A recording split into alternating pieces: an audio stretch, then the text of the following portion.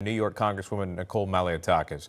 Congresswoman joining us from the Capitol, thank you so much for coming on. You led a bipartisan effort urging the State Department to use all resources possible to help get Americans from Israel that could be hostage at this time.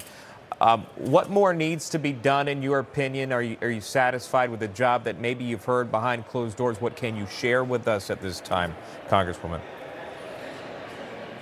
No, I'm not satisfied with the response we've seen from the administration to date.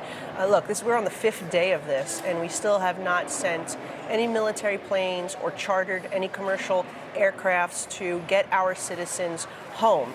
There are many citizens from my district and across the country who are in Israel would like to return.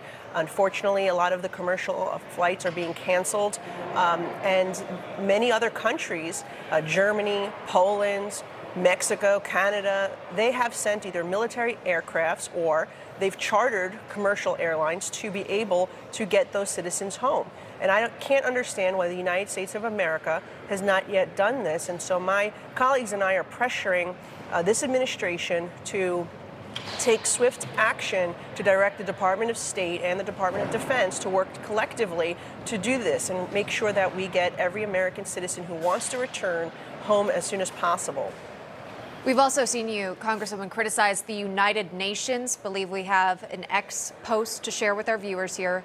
You wrote, "This is why the United Nations is useless. Security Council held an emergency meeting but took zero action. Not even a statement condemning Hamas's attacks. The UN was created after World War II, and it can't even condemn the deadliest day for Jews since the Holocaust." Congresswoman, did you want to expand on that comment there, just how you're viewing the UN's response at this time?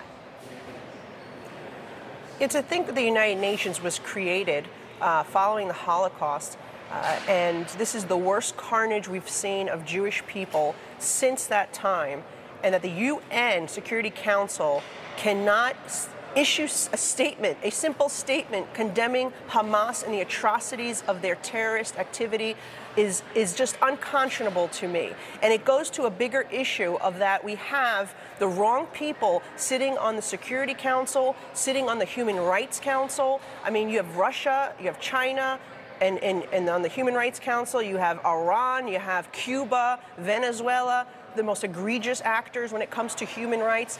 And that is what's wrong with the United Nations, is that the people who are on these various commissions are the ones who are the worst violators.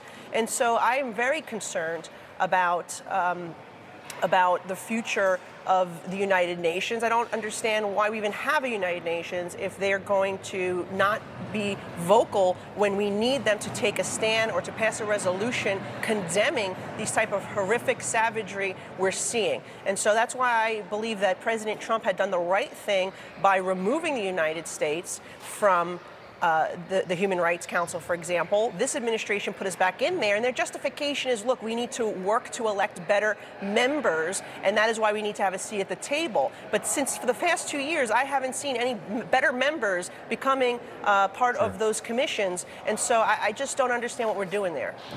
I want to close with this. There's concern in terms of passing resolutions, legislation with the House of Representatives, as you know. Yesterday, your colleagues seemingly nominating Steve Scalise behind closed doors for Speaker again. But this never came to fruition. I believe you backed Jim Jordan, if I'm not mistaken. But however, this never came to a vote yesterday. This never happened. There's a little bit of confusion. We're learning the House is going to convene at noon. Will there be a vote? Ultimately, what is happening with the speakership in your mind? Look, I support Jim Jordan, and I'm fine with Steve Scalise if that's where the conference wants to go. I think either will be a good speaker. The issue is someone has to get the 217. And that is the reason why I supported Jim Jordan, because I believe he is the one ultimately who can get everyone together on the same page so we can move forward. So we'll have conference shortly, and we'll see exactly where we're at, how many individuals are holding out, refusing to vote for Scalise or another member, and we'll have to see, who can get the 217 that we can rally around. Because look, we need to get back to work. The world is looking to the United States for leadership at this moment. We are facing another shutdown in roughly 30 days. we need to move forward and do the work of the American people, and of course be leaders and the leaders that we are in the world. And we can't do that if we don't have a speaker. And so while I support Jim Jordan has now said that he will nominate Steve Scalise on the floor. And you know what? That's good enough for me. I will join him then in supporting Steve Scalise. But if Steve Scalise still can't get to the 217, then we may have to look elsewhere. We remember, of course, what happened when Kevin McCarthy initially was in the process, the votes that were being tabulated to become Speaker. It took a number of rounds of voting. We'll watch and see what happens today. Congresswoman Nicole Malliotakis, thank you so much for taking the time with us. Thank you. Our extended coverage